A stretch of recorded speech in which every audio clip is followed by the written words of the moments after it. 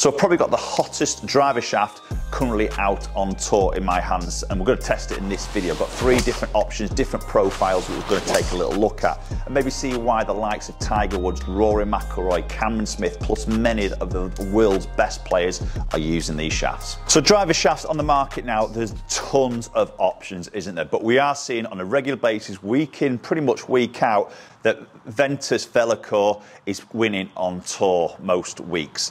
It seems to be the hottest shaft out there at the moment. I've got 3 of them in my hands. So I've got the Ventus Red, the Ventus Blue, Ventus Black. We're going to hit all 3 and just look at some numbers and maybe give you some feedback as maybe which type of shaft might be suitable for you and your sort of swing delivery, etc. But maybe see how these shafts actually perform and if they are worth their price tag, because these shafts are about $350 per shaft. So the Ventus shaft is something that we see with many of the manufacturers over the years offering it as their stock option. But these ones have actually got the word VeloCore written on them, and when they have that VeloCore written on, they are more of a premium product. They have got different materials, some high-end, more expensive materials, some different technology going into this shaft to help create the best possible performance. But that does come with a little bit of a price tag, so these shafts typically are a little bit of an upcharge against the standard Ventus. So the idea of the Ventus is to significantly tighten the shot dispersion and maximise ball speed, especially on those miss hits. So we're going to start off with the Ventus Red, which is more of a mid to high flight characteristics of the 3 shafts that we're going to take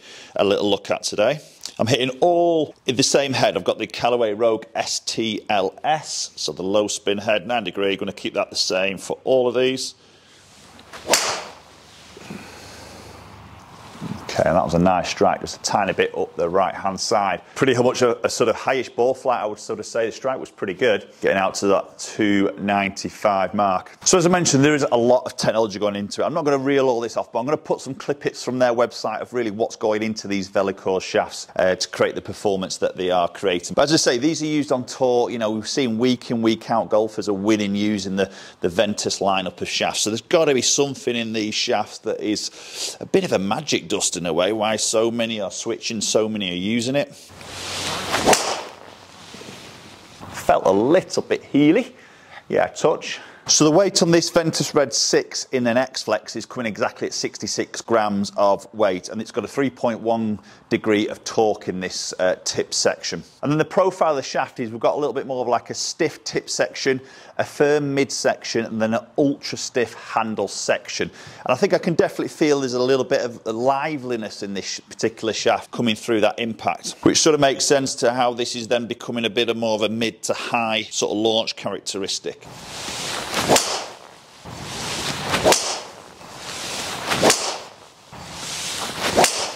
Right, so switch the red out. We've now got the Ventus VeloCore in the blue. So this is, again, a 6X, and this is coming in at 65 grams. So very similar on the weight to we see to the red, and exactly the same on that torque of 3.1. But the profile of this shaft is changing a little bit. We've now got ultra stiff in the tip section, stiff in the mid section, and firm in the handle. So very much of a different profile to what we've just seen in that red. So it'll be interesting to see how this feels different. And again, I think shafts, yes, the performance and numbers off TrackMan, strike, spin, launch, everything is obviously very, very important, isn't it? But I think also the feel of a shaft to a golfer. I think that you can react to a certain shaft, whether it feels too heavy, too light, maybe too stiff in the handle, too stiff in the tip. The feel of it, you know, I think it's also very much a player preference.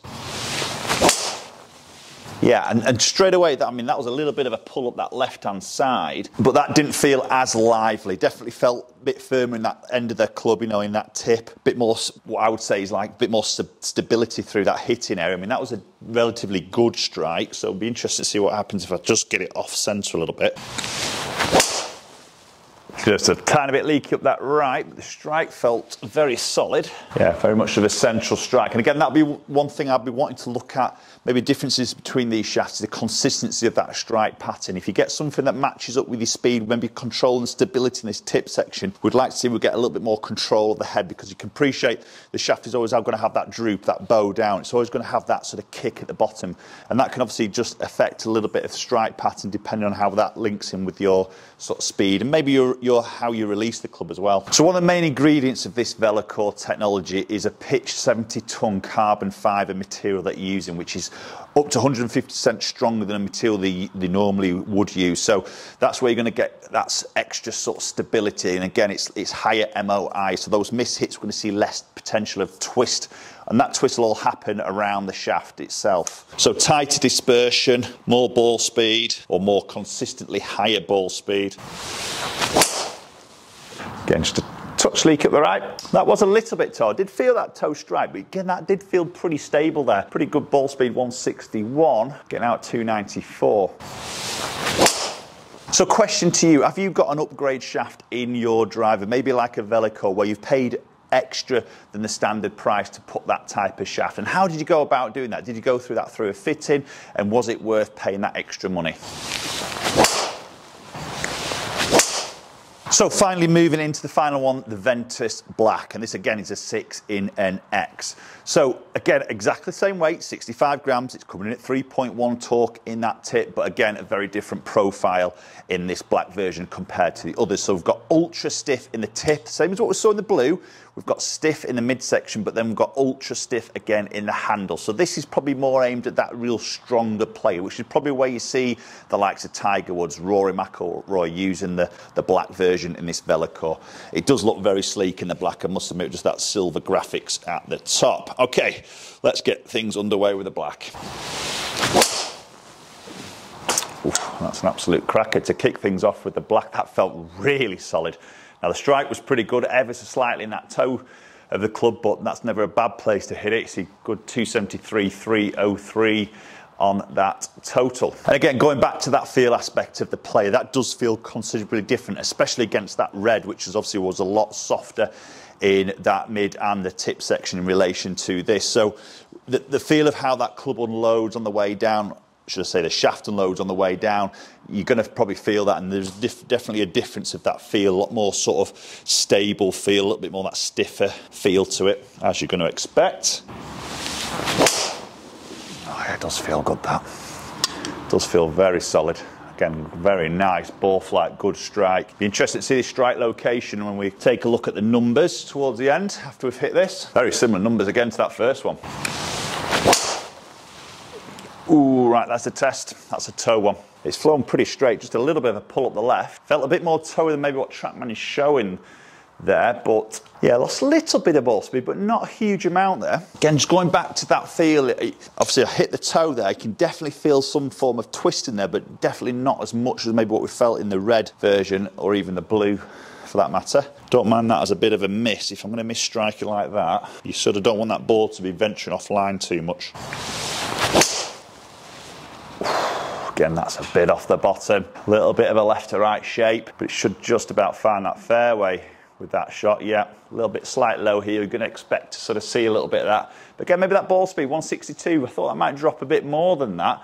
And I thought the spin would definitely jump higher than that with that slight low heel. So 2.7 on that spin isn't bad from that particular strike. So that's helping to get or keep a bit of distance on that, what was pretty much a poor strike. So maybe it's a bit of a confidence thing between those three shafts. I definitely feel a little bit more confident with the black. I feel like I can control my strike a little bit more. It feels like my misses, when I do miss the strike, the ball isn't getting away from me as much. Well, again, we're going to look at dispersion. We'll look at strike patterns between all these drivers. Shafts, should I say, not the drivers, the actual shaft, because the head's exactly the same from shot to shot.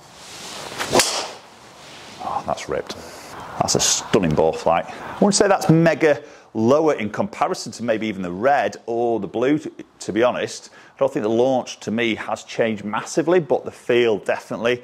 I think the strikes, I think, we're going to change a little bit. That was a nice shot there. Okay, so there's some shots hit with the red, the blue and the black.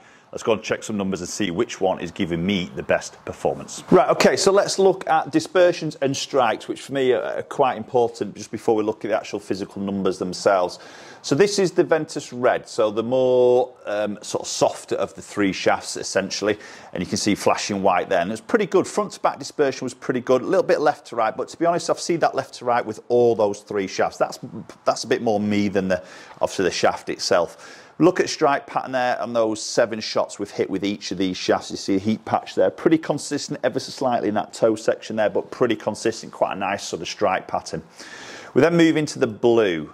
Okay, we can see again a very good sort of strike pattern moving, maybe a hair up and a little bit towards the sort of heel, but still very, very sort of central. You can see in the orange, very similar pattern to what we saw with the red, probably distance a little bit as well as dispersion. And then moving into the black, which felt really good to me, felt very stable. You can see the strike pattern wasn't quite as good. I mean, it's still pretty good, but you can see a few toes, a few heels, and maybe that's, you can see a couple that are dropping off a little bit short here. They'll be like probably some low spinners, which we're going to look at that spin number. And a little bit maybe tighter in terms of the left to right, but the front to back maybe not quite as good. Okay, so if we look at the averages of all those shots we've hit, so we've got the red at the bottom, the blue, and then the black. So we can see club head speed, pretty identical. The black just moving a fraction quicker there, but not by much.